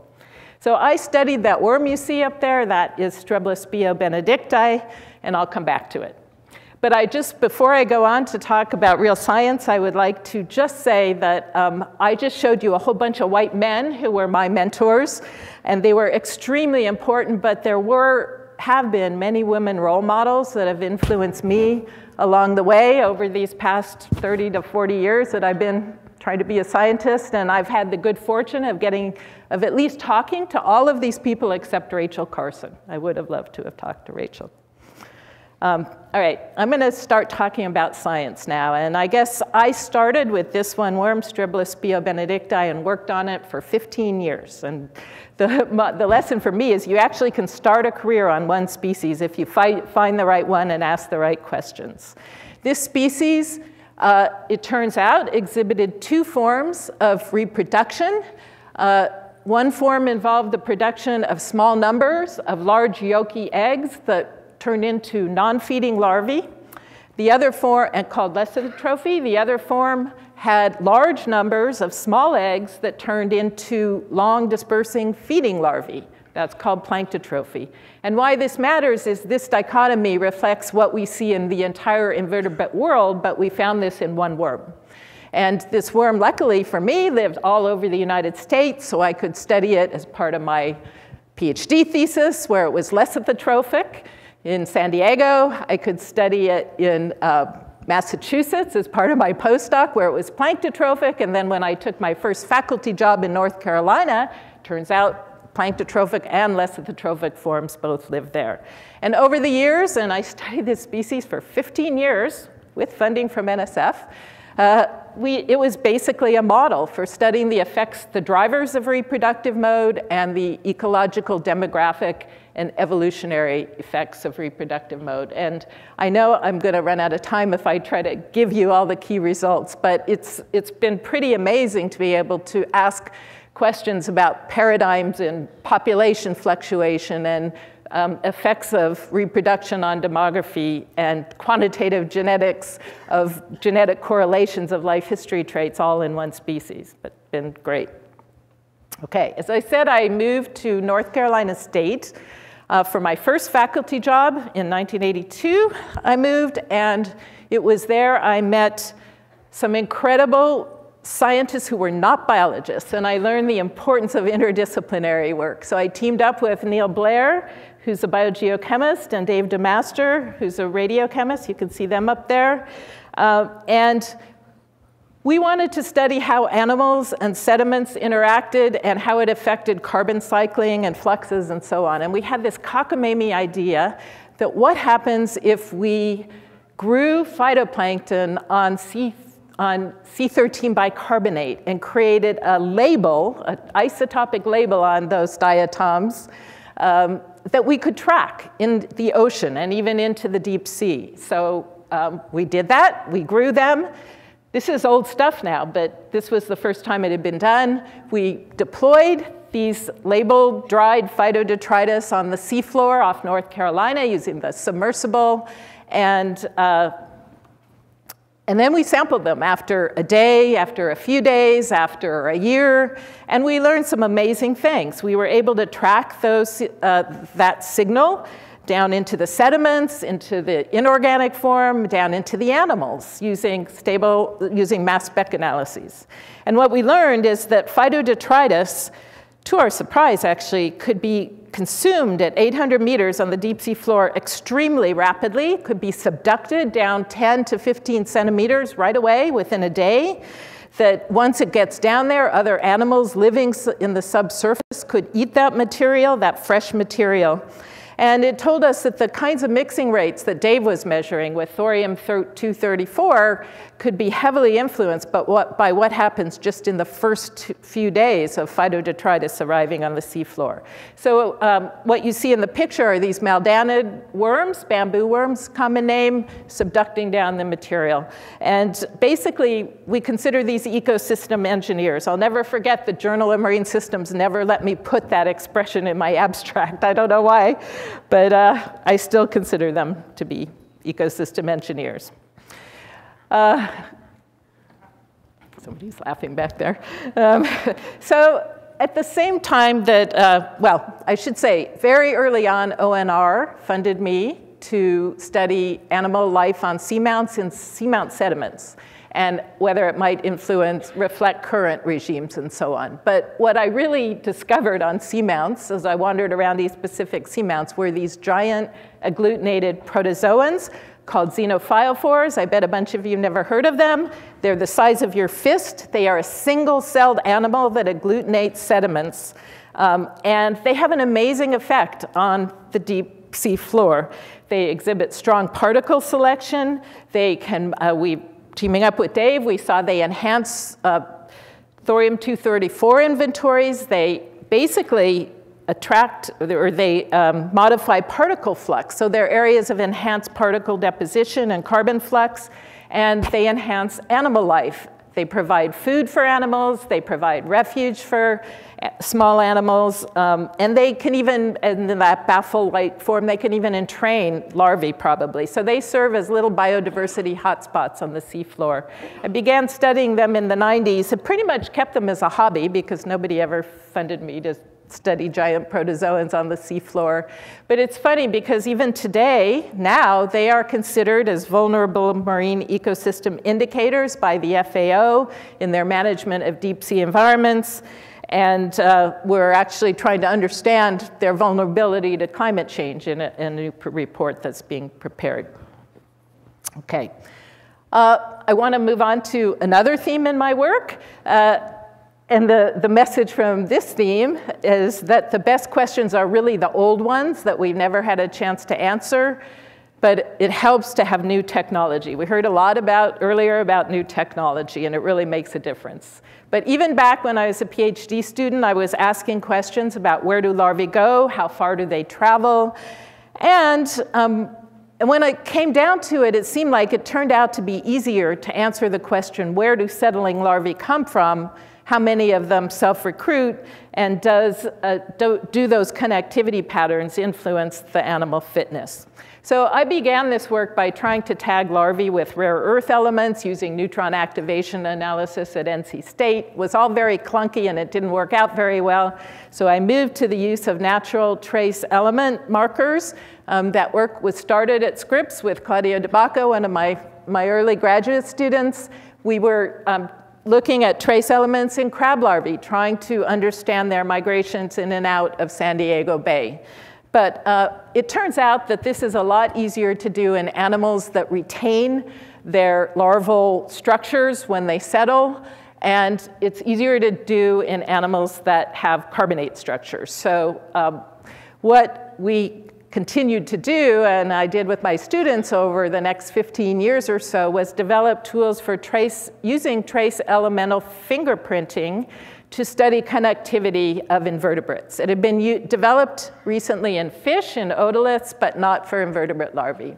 So the assumptions of this technique are that the chemistry of carbonate structures like a larval shell reflect the waters in which they develop, and that multi-elemental fingerprints are imparted by the source waters to those larval structures, and that if we know those chemical fingerprints, we can reconstruct the origin of larvae.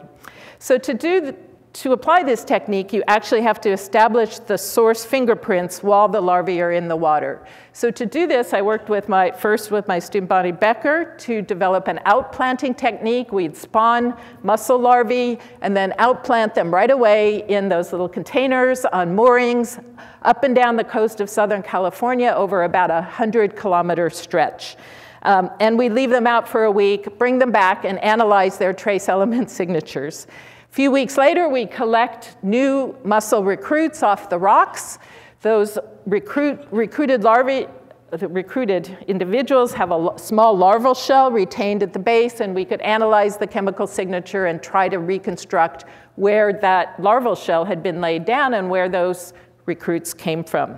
All of this using laser ablation ICP-MS. We tracked new instrumentation along the way. So Claudia and I started with atomic absorption spectroscopy.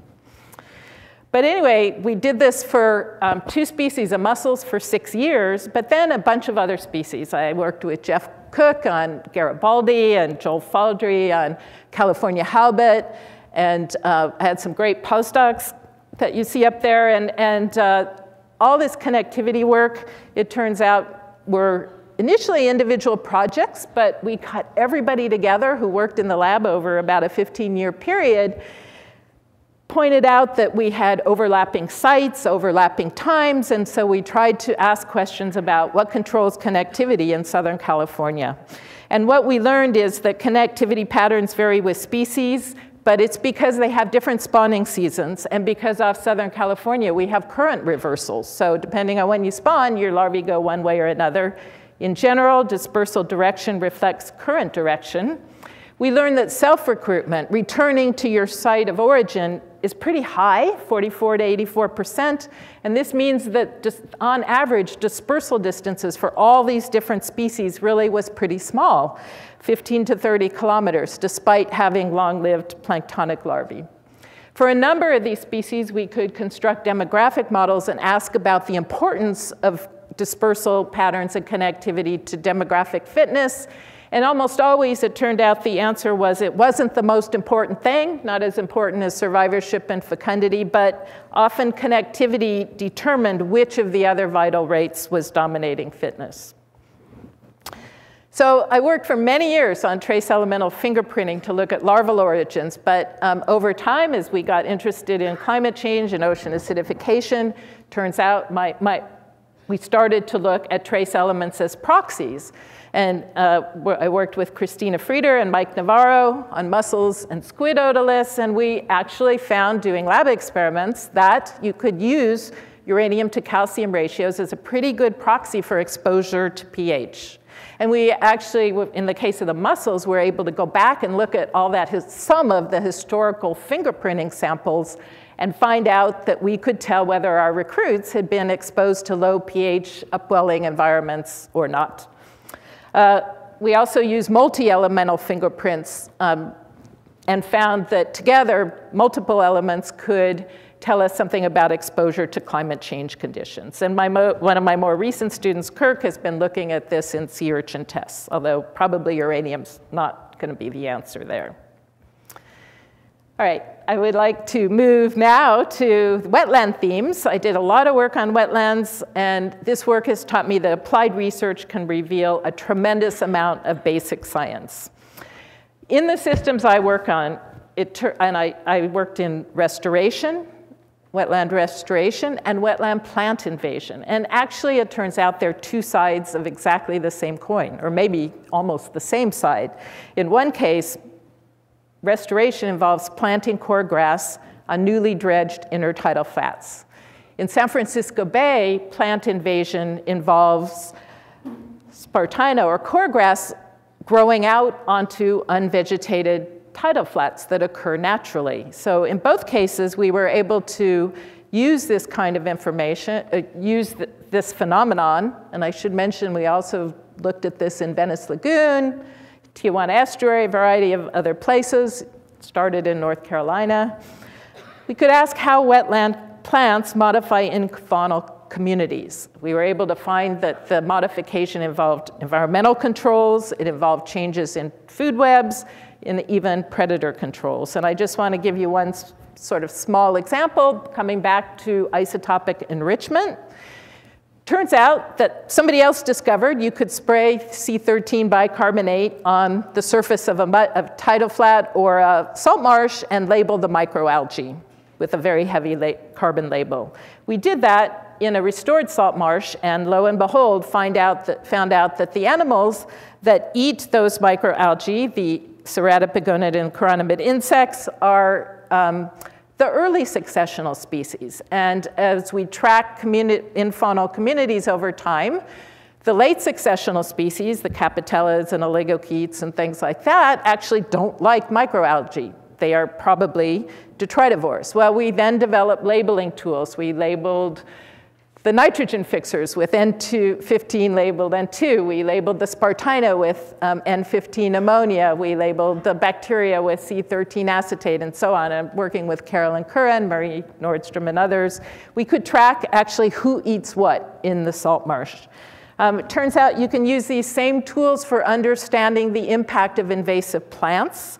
So in San Francisco Bay, working with Ted Grosshos and Carlos Niera, we labeled microalgae with C13, we labeled spartina with N15, and what we discovered is the community changes that happen when plants invade the tidal flat are basically driven by changes in trophic structure. The amphipods, bivalves, and ceratulid polychaetes that disappeared during the invasion all turn out to be microalgal feeders. The tubificid oligochaetes and the capitellid polychaetes that survived and thrived during the invasion all turn out to be detritivores that can eat spartina detritus. Not very surprising, actually, but we were able to show this with the tracers. Okay, I know I'm racing through a almost 40-year career here, but the last couple of decades I have spent a lot of time in the deep sea, and this is really where I'm going to go now with the rest of the talk. Working in the deep ocean has taught me to keep my eyes and mind open, and the other thing it's taught me is that collaborating is incredibly rewarding, both intellectually and emotionally, and my deep sea career has been all about collaboration. But I'm going to start with oxygen. Many of you know that I've worked a lot on oxygen. I think some of you may have heard my plenary a couple years ago about oxygen at Ocean Sciences. But I wasn't always interested in oxygen. And this is kind of a lesson on how you get into things. There's a lot of serendipity. So I was at sea in 1988 with Karen Wishner, Lauren Mullenau, and others. And I was on an Alvin dive, climbing the flanks of Volcano 7, a couple hundred kilometers off Acapulco, and it seemed like there was a lot of zonation. 900 meters, lots and lots of fish and shrimp. I went up 50 meters. They disappeared, and the rocks were covered with brittle stars. And I went up another 50 meters, and those disappeared, and the rocks were covered with sponges and polychaetes and crabs. And I went up another 50 meters, and there was like nothing. Nothing there at 750 meters. Now, this project had nothing to do with oxygen. It took us a little while to figure out that the reason that there was nothing on the top of Volcano 7 is because the oxygen was really low, 3.5 micromolar, and the Volcano 7 was sticking up into the middle of the oxygen minimum zone. So after this, I got really fascinated by oxygen and its impact on benthic communities, and I spent the next 30 years visiting oxygen minimum zones throughout the eastern Pacific, in the northern Indian Ocean, and off Namibia. And almost all of this work was done with the generosity of foreign collaborators, many of whom invited me onto their research vessels and collaborated scientifically. And you can see many of them there. They're from many countries. But if anybody asks me my favorite part of what I do, I have to say it is going to sea and working with people from other countries. It is incredibly rewarding. So one of the things that I discovered after, it didn't take long actually to discover that these low oxygen zones, oxygen minimum zones, are not dead zones, but that there are many consequences of hypoxia for benthos on the margins. There are evolutionary consequences. We see an amazing array of animals evolving hemoglobin to grab oxygen. We see lots of morphological lots of evolution to enhance surface area to volume ratios. We see changes in community structure, reduced body size, dominance by soft-bodied annelids and nematodes, density maxima at oxygen transition zones. I'm just looking because I see an inverted picture up there, and I hope that's not what the rest of you guys are seeing. Okay. And I already showed you the amazing zonation that happens. It turns out that there are very, very sharp thresholds, oxygen thresholds in the ocean. So this is a figure from the Pakistan margin, what you see up here. And if you move from 800 to 1,100 meters, you change oxygen. You go from 5 micromolar to 10 micromolar. But in that period, or across those depths, you move from 4 Ms domination to picking up macrofauna, to picking up megafauna, to picking up nekton. Just among macrofauna, you can go from one species being present to many species being present. And so there are dramatic changes in community structure, and they all have huge functional consequences. So over a 5 micromolar change, you can go from fully laminated sediments at 700 meters to fully bioturbated sediments at 1,000 or 1,100 meters. Doing shipboard experiments with my colleagues, we found that this involves a shift from actually protozoan domination of carbon processing at the lowest oxygen, 5 micromolars higher, and all of a sudden the macrofauna can dominate carbon processing. In studying oxygen minimum zones, it's become apparent there are actually chemosynthetic ecosystems in some cases. There are a lot of symbiont-bearing animals that live there. Carnivores tend to disappear in really low oxygen minimum zones. You can see this compiling station data. You sometimes find really strange behavior in oxygen minimum zones. Off Southern California, in a nearly anoxic basin, we found all the benthic snails up in the water, upside down with their foot in the air, doing this parasailing thing, maybe trying to get away or maybe just trying to breathe. And I had a chance to do colonization experiments across the India oxygen minimum zone, and we found out that colonizers don't come when there's no oxygen. You increase the oxygen, you get more colonizers. You increase the oxygen even more by going a little deeper, you get even more colonizers. So these are all really esoteric studies, trying to understand benthic worm communities on the deep sea is pretty weird and not of general interest, but what I discovered, if you stick with something long enough, its relevance is going to be revealed. And that happened in 2008 when a publications came out showing that oxygen minimum zones were expanding and that oxygen was declining off Southern California. A couple years later, Ralph Keeling defined the term ocean deoxygenation. And all of a sudden, all of that research I'd been doing turned out to be insights into what our future ocean might look at, or how animals can adapt to declining ocean by studying all those natural oxygen gradients. So I became more and more interested in climate change, in the deep ocean, effects of oxygen loss, but also I realized that deoxygenation was not occurring by itself, that in the deep ocean was warming, becoming acidified, POC flexes were changing, and so now there's an interest in really understanding what is going to happen to our ocean under these changes. And really, it turns out I was able to go back with Eric Sperling and Christina Frieder and look at all those data I had collected over the past 30 years on cross-margin benthic community transects, which span these amazing gradients of oxygen, CO2, and temperature, natural gradients, and ask questions using variance partitioning tools about how those climate variables actually affect benthic diversity, benthic community structure. And I'm just going to show you, for example, the diversity results. Turns out in the East Pacific, oxygen is the dominant explanatory variable with a very clear threshold around 7 micromolar. In the Indian Ocean, PCO2 is the dominant explanatory threshold variable with thresholds at 900 atmospheres. But oxygen's the next most important, but oxygen thresholds are much higher, maybe because that's a warmer ocean. But using these kind of, now they're historical data sets, we can actually go back and look at some very relevant modern questions. And that's all I'm going to say about oxygen. I have done a lot of work on methane seeps, and I want to touch on them briefly. You can't work on margins without stumbling into seeps.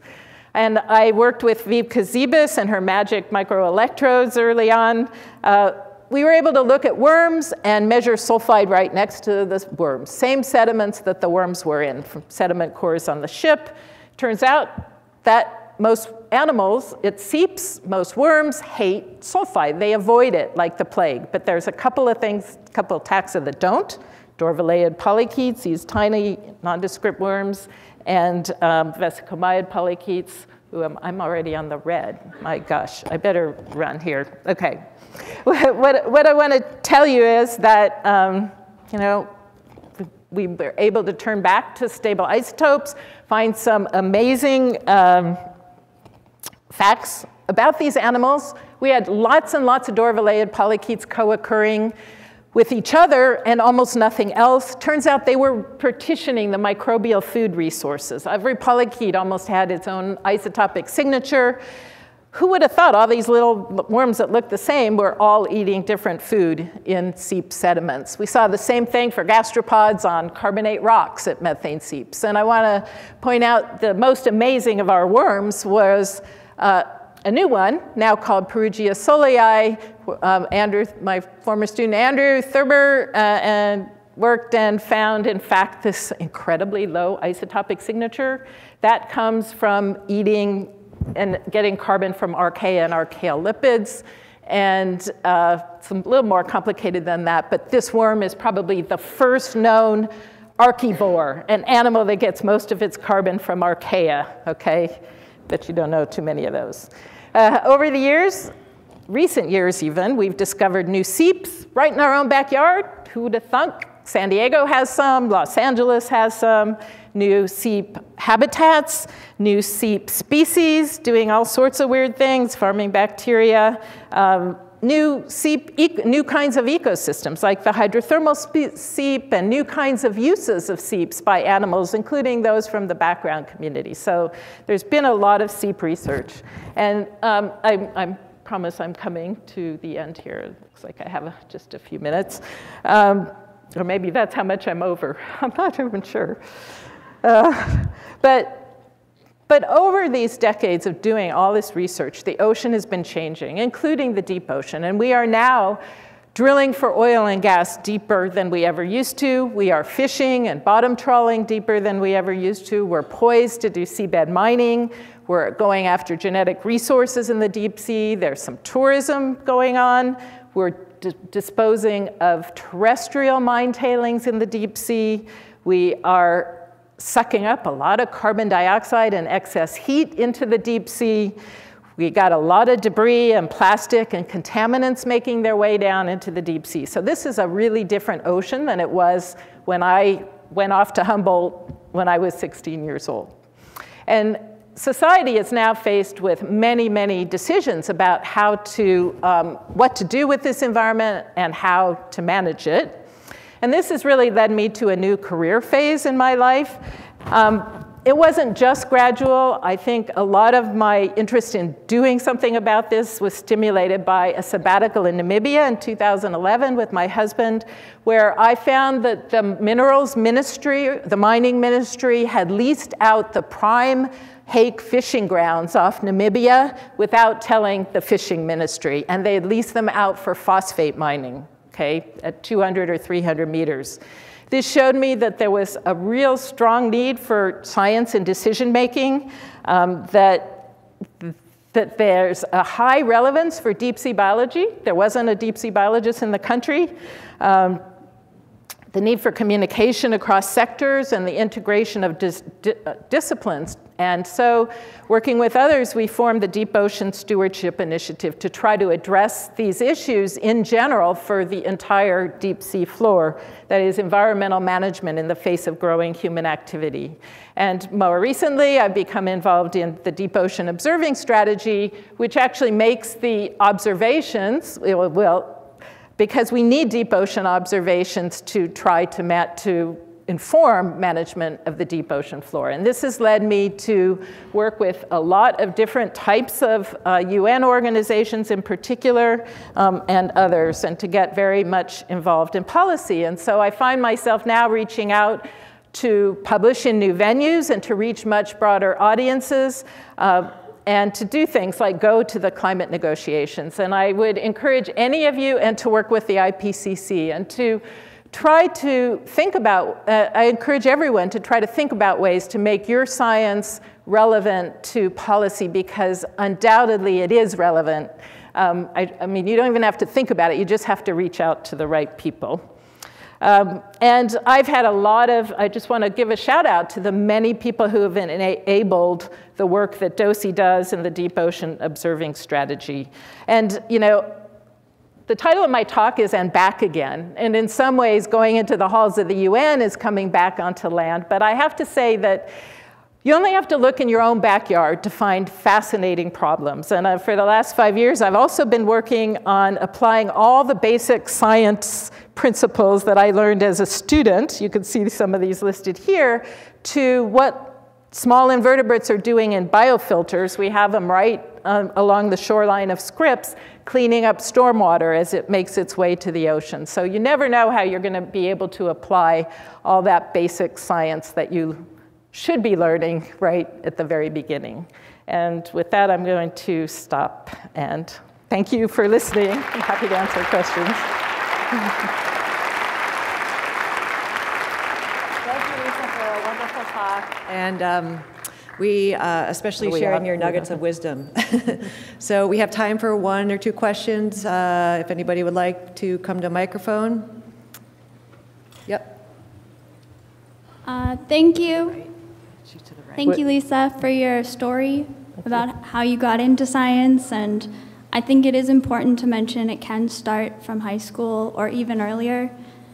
Early on in your presentation, you also mentioned interdisciplinary research, and then you gave many good examples of how it's possible and how it can lead to new discoveries. I'm wondering, can you provide perhaps 3 key points on how to start these interdisciplinary kind of collaborations? If for people that are young scientists or older scientists that realize they need to, but they're kind of afraid to get into that new realm? Well, for me, it was really easy. I was the only benthic person thrown into a marine earth and atmospheric sciences department full of other kinds of scientists. But if you're in a department full of people like yourselves, I'm not sure I know. I mean, my suggestion is read papers and then walk in, give somebody an email message or walk into somebody's office and tell them what you do and start talking, or go up to somebody at their poster or talk at a meeting like this and start talking. In terms of, getting ideas of of what to do that's interdisciplinary, that comes from taking basic courses at the very beginning. I have to say the Scripps education gives us core courses in physical, chemical, geological, and biological oceanography, and getting well-versed in the basics of all those fields will help you think in an interdisciplinary way. Yeah. Great, thank you. Thanks again, Lisa. Okay, thanks.